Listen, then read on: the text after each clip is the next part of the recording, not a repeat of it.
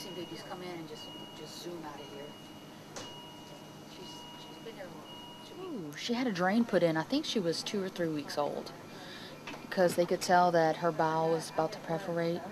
And then she had to get a colostomy, which is a couple weeks older than that. So by the time she was 2 months old, she'd had a couple of serious surgeries already. So by the time she's 3 months old, she'll have 3 surgeries, you know, her eyes and 2 on her stomach. So, but hopefully that's it.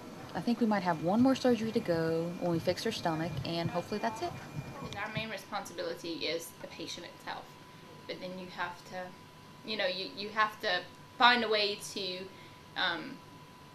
kind of step back, let the parents have some kind of control in that, and that's kind of hard for them because, you know, you're used to running your life, you know how to take care of everything. With a normal baby, you get home and you do all that. When here, sometimes it's very limited what you can do. You may only be able to take a temperature, or change a diaper, or just hold their hand, or, you know, we burn calories talking, moving.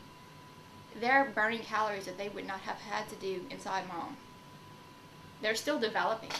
You know, their neural system is not developed yet. You know, that's different things. So we're still having to mimic mom's womb outside of it.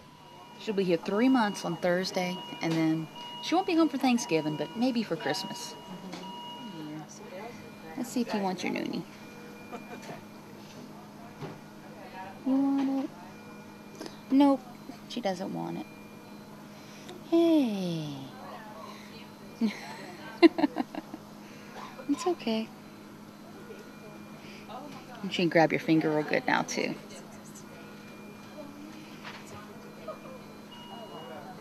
Hey.